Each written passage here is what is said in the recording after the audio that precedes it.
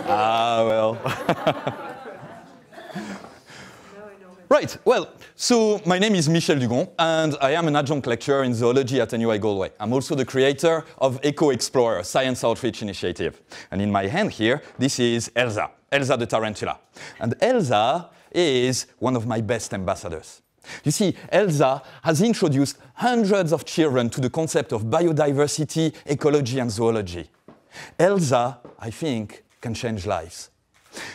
Really, you see, I think that it can be an amazing experience, a life-changing experience for a child to actually hold an animal as charismatic as a giant tarantula.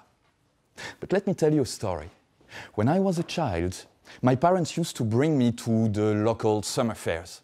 There were lots of goodies to be had there, lots of food, lots of very nice things. But my favorite stall was held by an old man who was always lost right behind kind of wooden crates. And in those wooden crates, there were amazing treasures. There were hundreds upon hundreds of bugs.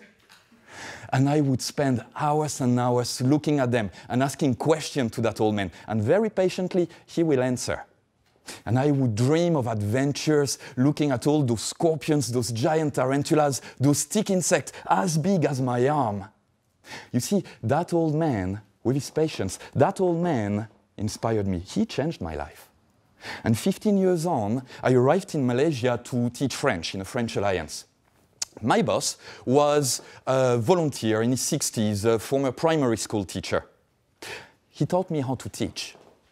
He actually brought me in a classroom. He taught me how I should arrange my class, how I should speak, how I should address my public, and how I should move in the space that was given to me. He also taught me that teaching is not just a job, that actually teaching is an engagement towards my students and their future, that actually I will influence those students, I will influence them for the 40 years to come, and probably also their children. That teaching, in fact, was a bit of eternity, that my teaching would survive me. So you see, if I've created Eco Explorer, it's because I was inspired by these two men a long, long time ago. Eco Explorer proposes workshops to children all throughout Ireland. In the past 2 years, we've actually delivered over 500 workshops to over 17,000 children, 3,000 adults. This represents over 90 school visits in the country. Within 2 years, Eco Explorer has become one of the most successful science outreach initiatives in the country. But this would have never been possible without the support of 36 undergraduate students from NUI Galway who have decided to give up their time, their energy, their enthusiasm to help me.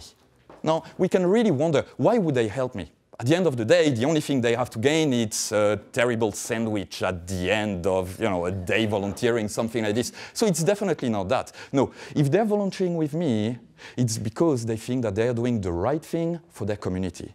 It's because they believe that enthusiasm is infectious and there are still thousands of children to be infected everywhere in the country.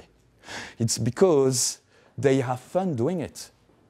You see, those students are learning new skills as well. They're learning how to do public speaking, how to take care of animals, how to organize an event. So they do learn new things, but especially those kids, after a few weeks training, I can send them in a classroom filled up with 3 dozen excited kids, and they will keep them in check for full hours, delivering a perfect speech.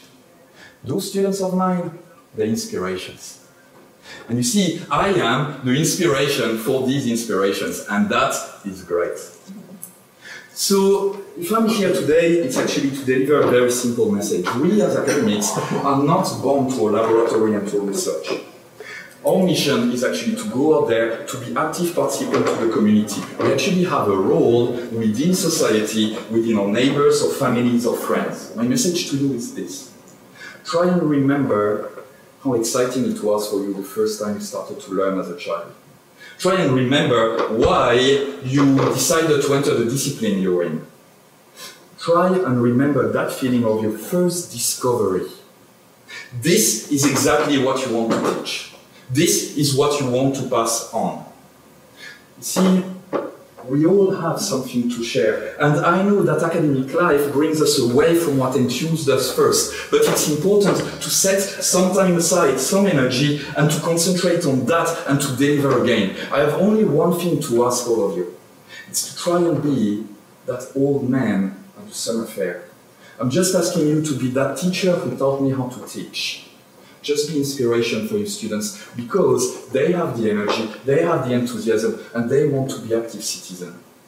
Once you've done that, just fight. Fight very hard for the institution that hires you to actually recognize all that very hard work that you're doing within the community. And we all know that it's not recognized enough so far. And once you've won that battle, then fight again, even harder, to make sure that your students that have dedicated their time to you will get the academic recognition they deserve as well, because we all know that they're not getting any. And I'll finish on that. Thank you very much.